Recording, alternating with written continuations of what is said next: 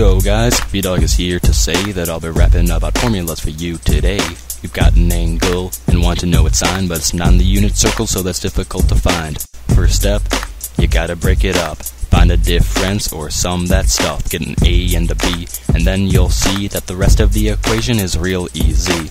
Sine, cosine, plus cosine, sine. Sine, cosine, plus cosine, sine. Sine, cosine, plus cosine, sine. Sine, cosine, plus cosine, sine. If it's A minus B, then sine, cosine, minus, it works for me. Sine, cosine, minus cosine, sine. Sine, cosine, minus cosine, sine. Sine, cosine, minus cosine, sine. Sine, cosine, minus cosine, sine. You need cosine. Let's start with sum. It's similar to normal sine, but different sum. Cosine, cosine, minus sine, sine, cosine, cosine, minus sine, sine, cosine, cosine, minus sine, sine, cosine, cosine, minus sine, sine. We're almost done. One more bit of fun. Now we'll do the difference, not the sum.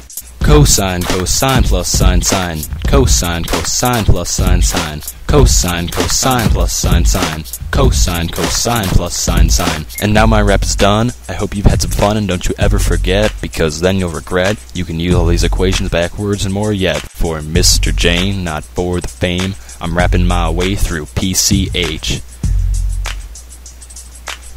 Peace wise out.